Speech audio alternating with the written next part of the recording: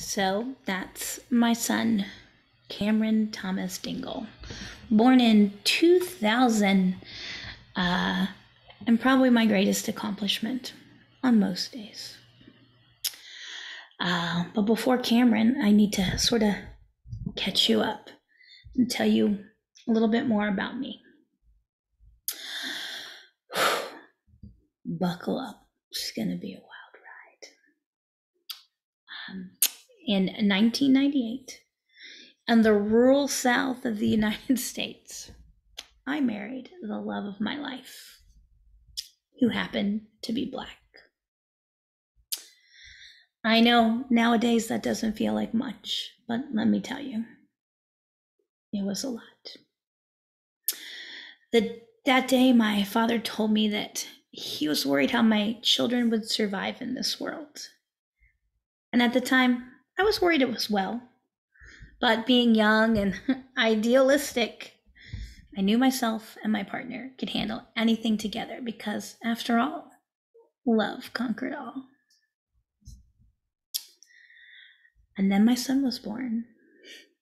And when he was born, he was a very light-skinned tone. My best friend, who happens to be a 6'3", 350-pound Black man, he just looked and laughed. And he told me, "Don't worry, Carla. He just needs time to darken up," that he hadn't been in the oven long enough. At first, I didn't know what to say. Then he laughed, so I laughed, and we laughed together, and we laughed and laughed. And then we watched. We watched him change, and we commented over how the first 12 months of my son's life that he looked like a different child from a different ethnicity every 6 weeks. My son, Cameron, was absolutely a beautiful baby. Now, I know I am biased, but truthfully, everyone stopped to tell me how beautiful he was. And it's as they stopped that everything sort of started to come into focus. Things became very clear. That the journey I would be on as the white mother of a Black child had just begun.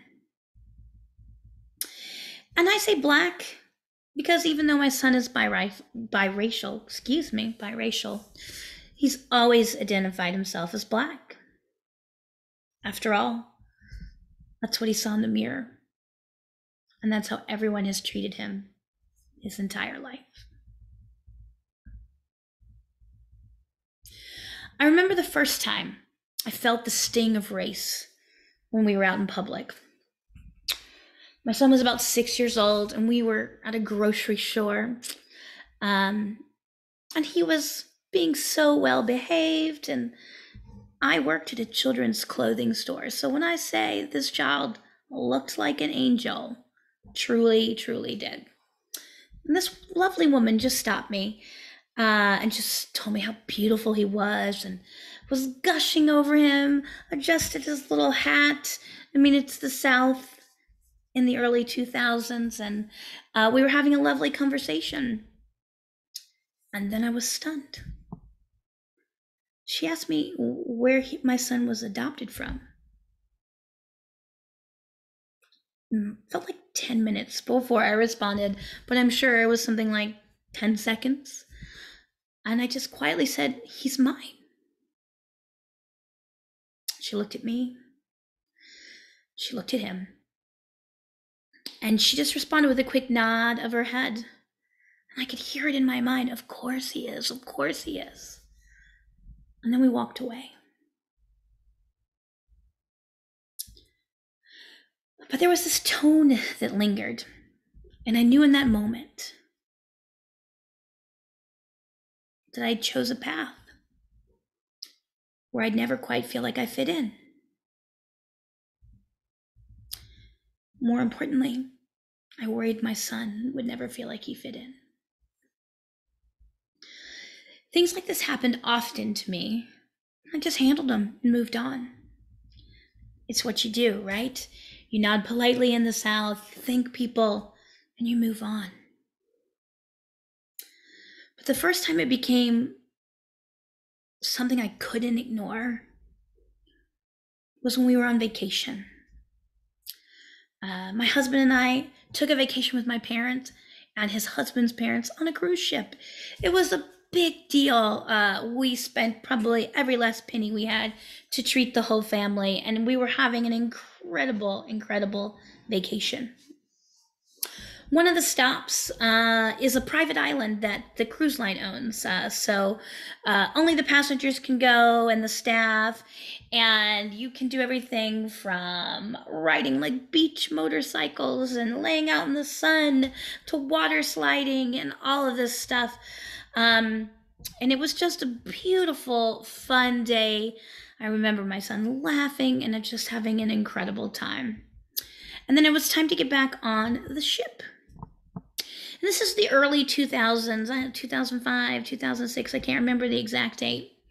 But it's before passengers were required to have passports and way before kids were required to have passports. So when it was time to go back on the ship, there was a line at the dock, and we all sort of got in line, and my husband was chatting, as he does, with my mother-in-law and my father, and they sort of ended up in a different piece of the boarding line, quite a ways behind us. So it was just me, my mother, and my son as we headed up the gangplank, only to be stopped and pulled aside by security. Security officer began to question my son directly and asked who his parents were and where his parents were. At age 5, he was so confused. He looked directly in my eyes and said nothing. So they asked him again, and he started to cry. He'd never been questioned by someone like this.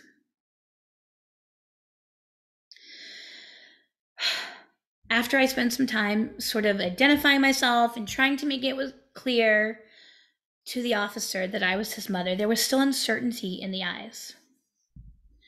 He looked at me in a way that I don't know that I'll ever forget.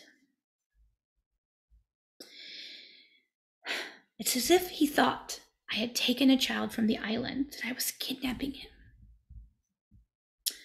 As a matter of fact, I'm convinced that they did think that.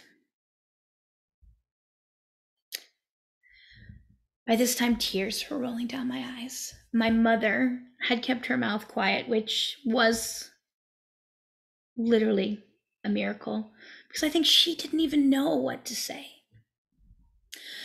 By this time, the rest of our party had caught up with us, and at the sight of my husband, my son just ran straight into his arms.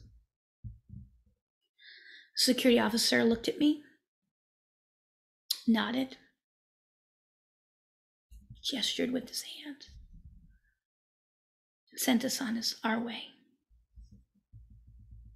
I was in shock, I'm pretty sure, as I walked on.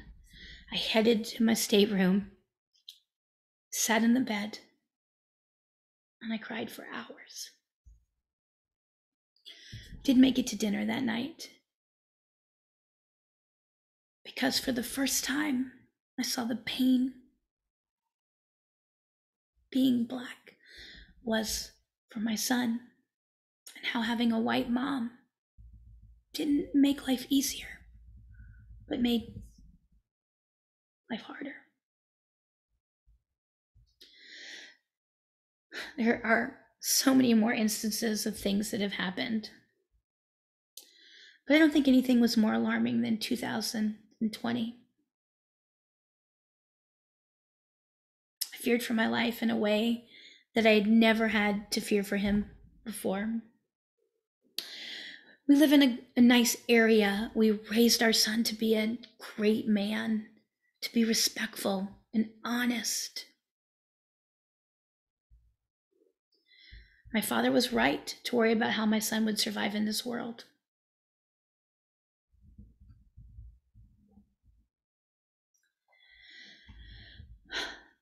In the United States, Black men are hunted down by civilians and police officers just for walking down the street.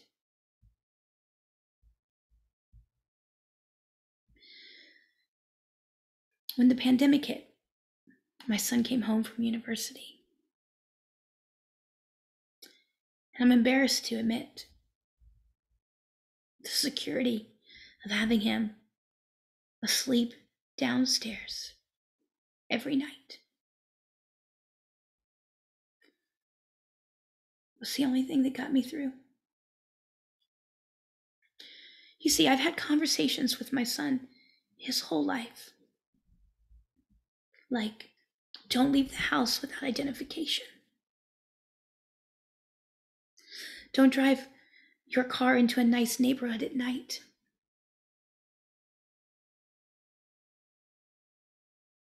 Don't be confrontational to anyone, ever. But it doesn't matter. You can be jogging down the street and shot because you're black.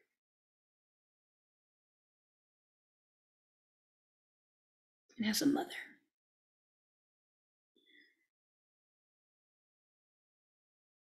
I worry every time he leaves the house.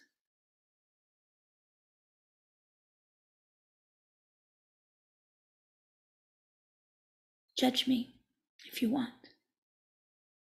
It's nothing compared to the judgment that he gets every day.